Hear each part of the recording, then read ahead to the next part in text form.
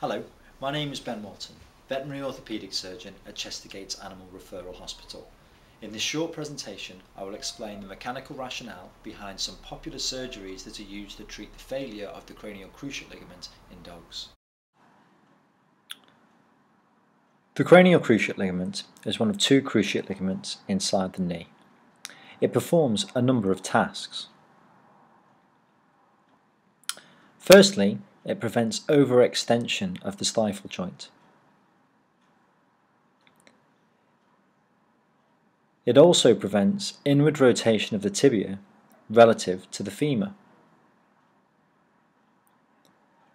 However, it is generally accepted that its most important role in dogs is to prevent the tibia from sliding forwards relative to the femur during weight bearing.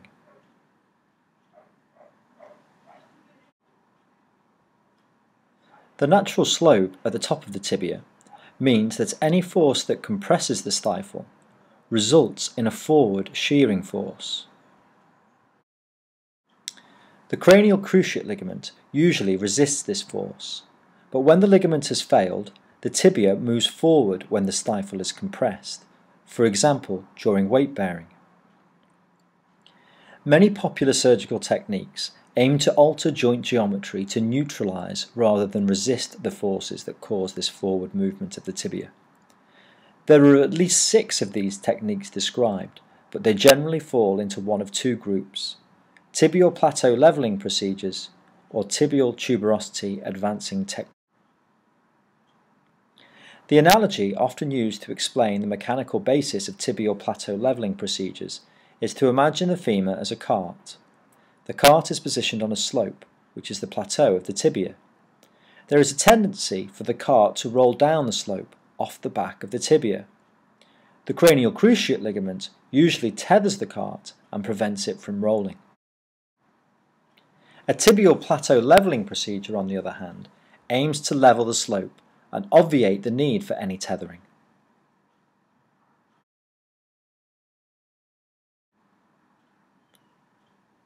For tibial tuberosity advancing techniques, it is the angle between the top of the tibia and the patellar tendon that is relevant. Now imagine another cart, but this time the cart is the tibia. The cart is on rails and moves forwards and backwards very easily, but it is impossibly heavy because there is a femur and a dog above it. At the front of a cart is a lead rope which comes off at an angle. This rope represents the patellar tendon. When the dog stands or moves or contracts the quadriceps muscle, it causes tension in the patellar tendon. This equates to a vertical force applied to the lead rope. When a force like this is applied, in the absence of a functioning cranial cruciate ligament, the cart slides forwards until the rope is at 90 degrees to it.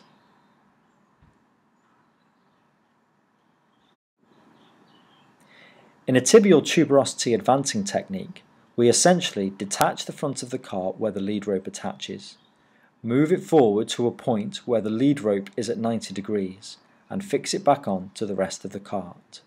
Now, when the vertical force is applied, the main body of the cart, which is the main part of the tibia, does not move.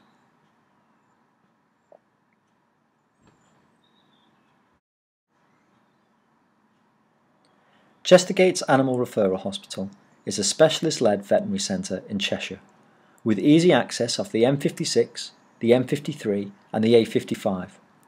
The orthopaedic department consists of myself, Professor John Innes and Francois Saulnier-Troff. Thank you for taking the time to listen to this presentation. I hope that you found it useful.